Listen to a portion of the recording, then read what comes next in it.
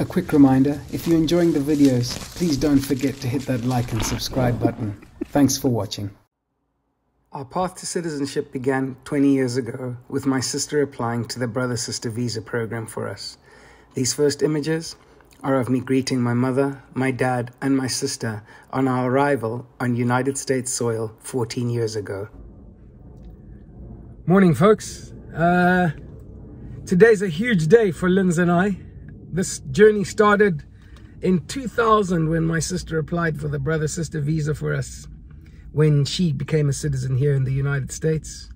And we went through many different processes and different visas to finally get here to today. We're taking our civics test, and I think, I'm not going to preempt it, but I think they also do the swearing-in ceremony once we've passed the civics test and the final interview. I think because of COVID, they've made it all like a one-stop shop kind of thing.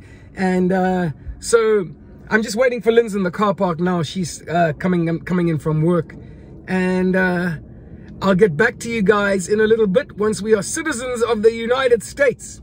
So I'll just show you what's in the car park here and where we are while I'm waiting. I've got some time to kill, and then I'll show you everything that's going on out here. Okay, so hang on, I'll get out the car. So that's the building there.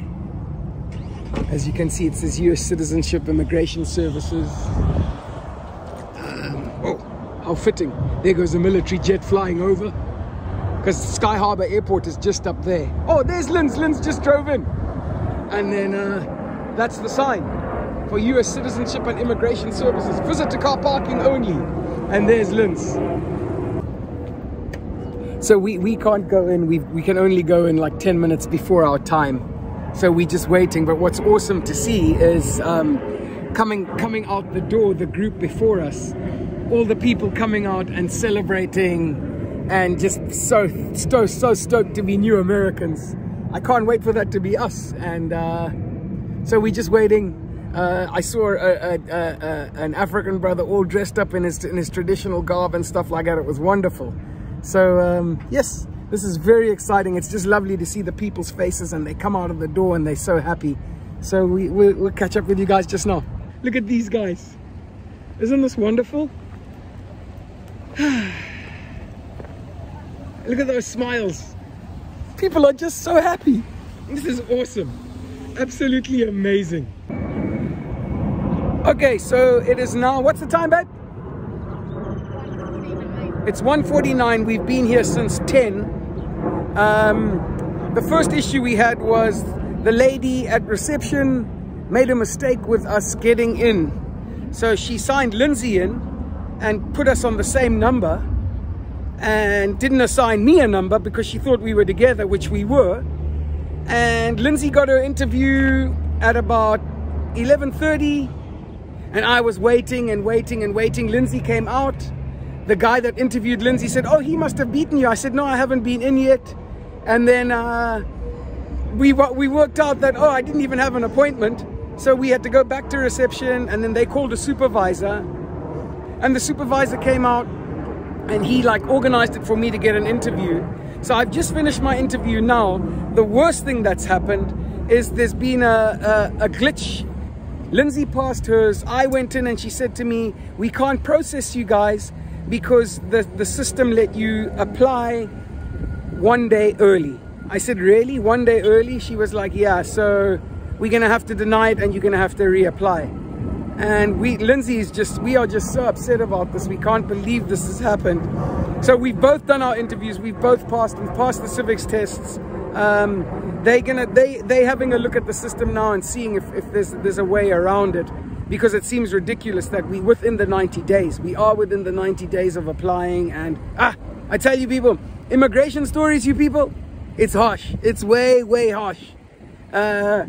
I don't even know where to go from here. So we can appeal it, and it's not being denied. We just have to now reapply again, pay more money, and yeah. Anyways, so we both passed our civics tests.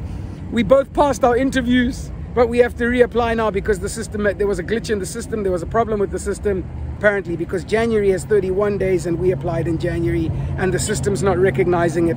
But if you type it into the system and do it any other way, you're within the 90 days. So they are looking at it and seeing if there's a workaround, but it doesn't look good. It looks like we're going to have to reapply. Okay, catch you guys later. We'll do this again at another date. Morning, folks.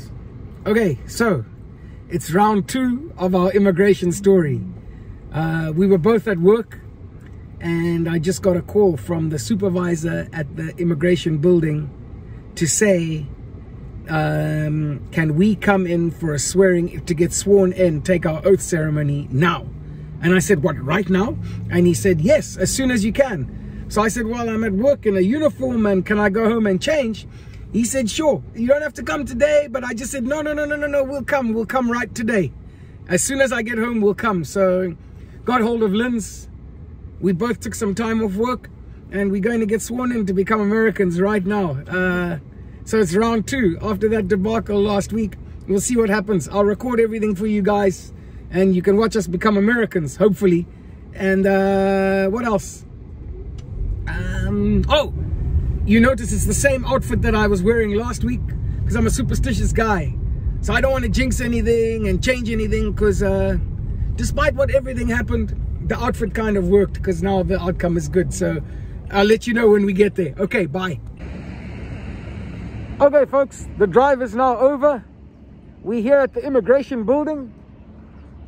There it is. That's where we are. It's a new day. There's my missus. U.S. Citizen and Immigration Services. Now today, I won't bother like trying to speak to people and stuff because hopefully by the time we come back out, you can speak to 2 Americans, Dean and Lindsay. Okay, we'll catch you guys later. Okay, folks. When I call you up, please bring your resident cards. Okay, so we've just handed over our green cards because we were informed that we no longer need them. So that's the next stage. Now we're getting ready to say our oath. So this is the room for the oath ceremony.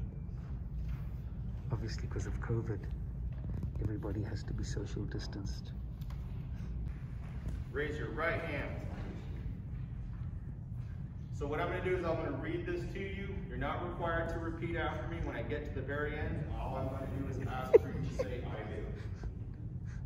I hereby declare on oath that I absolutely and entirely renounce and abjure all allegiance and fidelity to any foreign prince, potentate, state or sovereignty of whom or which I have heretofore been a subject or citizen, that I will support and defend the Constitution and laws of the United States of America against all enemies, foreign and domestic, that I will bear true faith and allegiance to the same, that I will bear arms on behalf of the United States when required by the law, that I will perform non-combatant service in the armed forces of the United States when required by the law, that I will perform work of national importance under civilian direction when required by the law, and that I take this obligation freely without any mental reservations or purpose of evasion, so help me God.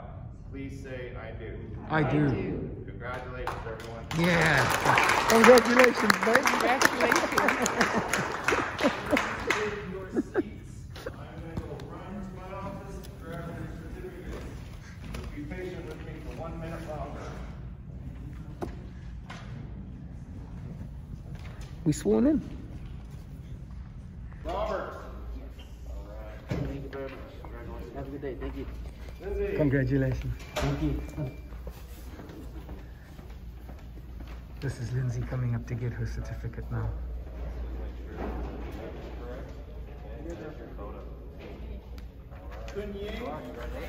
Congratulations, sir. Congrats, babe. Congrats. Thank you.